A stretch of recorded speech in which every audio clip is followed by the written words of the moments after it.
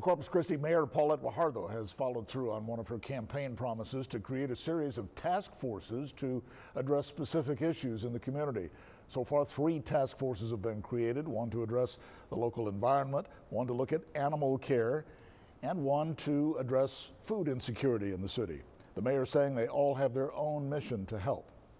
They're essential to any municipal government. I feel that, and so I'm making time to make sure that they're a part of my agenda, if you will, because they need to be. They're so important. And she says there's another task force in the works called the Mayor's Teen Task Force. Well, Guajardo says her own son will chair that panel and that the group is already meeting to discuss what issues they hope to address.